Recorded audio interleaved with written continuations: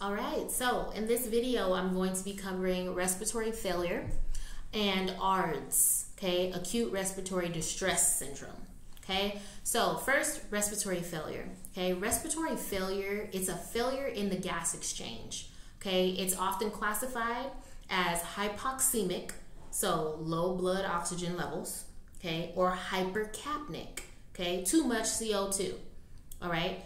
Hypoxemic respiratory failure, it happens when your PaO2 level, okay, is less than 60, all right? We know the normal ranges is 80 to 100, but if it's less than 60, they run into the risk of developing respiratory failure or going into respiratory failure, okay?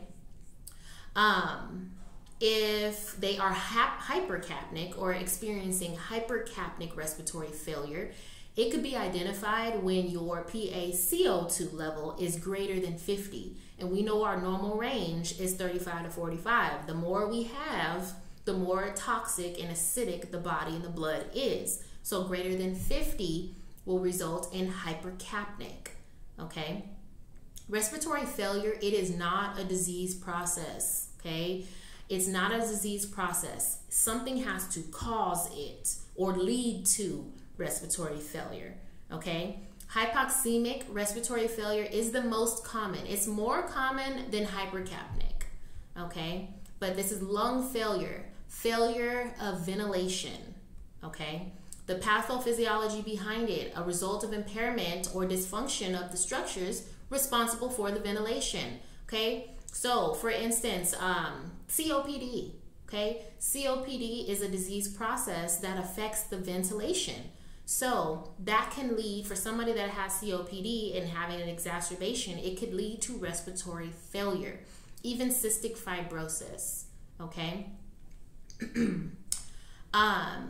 Etiology for this, for a pulmonary condition, it could be tumor blocking the trachea, asthma, cystic fibrosis, as I stated, pneumonia, and pulmonary edema.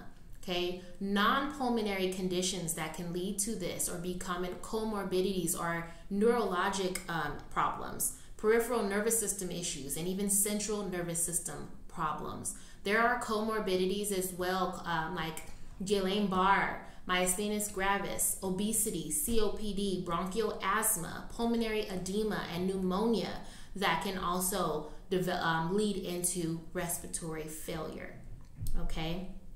Physiological, prevent or reduce the likelihood of the known comorbidity, okay? So control that COPD, control that asthma so that respiratory failure does not occur. The client, they may need home oxygen therapy, okay? And as always, you want to take in your age-related changes and the fact that their lung elasticity is reduced, okay? Because for someone with COPD, we don't want to hyperoxygenate them either. We want to keep them on a 2-liter. All right, so psychosocial activity restrictions may affect their ability to participate in social and physical activities. So think about how that is going to affect them mentally, okay? How is that going to affect their psyche, okay? The clients also must emotionally acknowledge the condition, that this is what they are experiencing. They must show or demonstrate a readiness to learn how to care for their condition, okay? There may be some financial problems with medical care of respiratory failure. It can get costly, okay? Especially the medications to treat. I think I mentioned in the asthma video, asthma medications are very expensive, okay? So be mindful of some financial problems that your patients might go through. Client safety as well.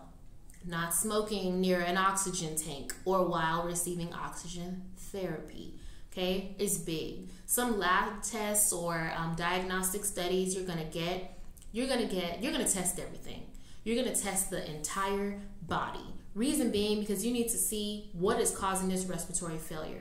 Our body systems, they all work together to, again, maintain our body's homeostasis. So if something is going wrong with one system, domino effect, if it's not taken care of, it's going to trickle down to the rest of the systems. Okay, so we need to test everything. We need ABGs. We need a chest x-ray, CBC, a basic metabolic panel and or a comprehensive metabolic panel for your electrolytes, kidney and liver function, a sputum culture, a blood culture, a urine culture, thyroid tests, pulmonary function tests, EKGs.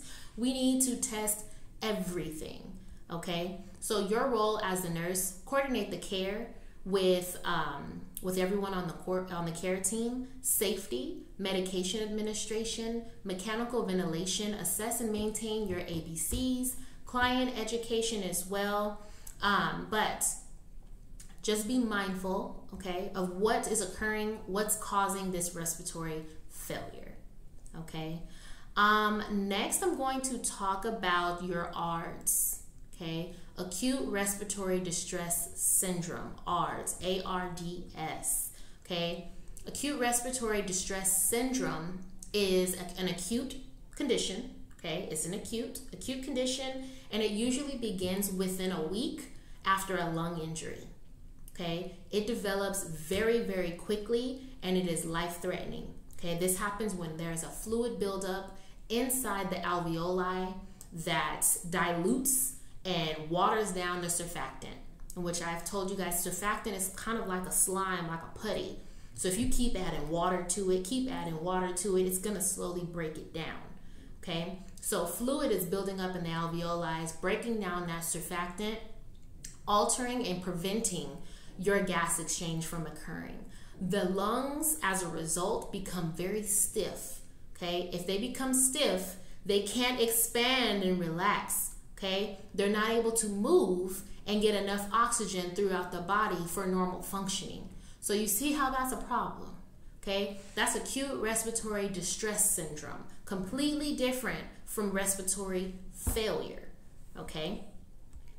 The pathophysiology behind this is a life-threatening hypoxemia resulting from edema, okay? Life-threatening. Hypoxemia, this is low oxygen in the blood, okay? Which happens because there is edema, that water, that fluid filled inside the alveoli, okay? It's filled in the alveoli, which is preventing the gas exchange and the oxygen from getting to the blood, okay? Which makes them stiff, makes the lungs stiff.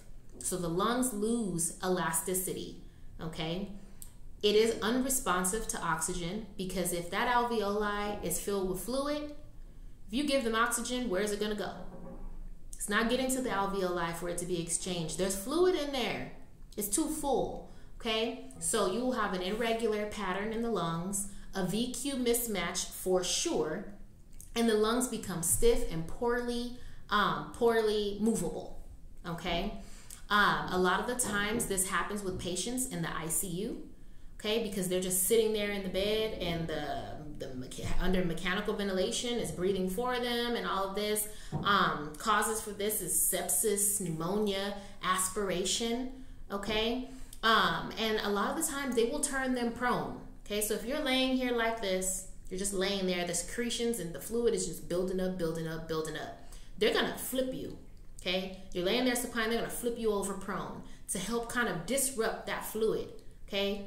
So it's not as stiff and just sitting there. They're gonna flip you over to disrupt it, okay? To get it moving around so that when you turn and flip you back supine, they can try to suction off the fluid and get some of that off, okay? How this can impact a person's overall health: muscle wasting, weight loss, functional impairment, cognitive loss, G-tube for nutritional support, okay, and a tracheostomy, all right?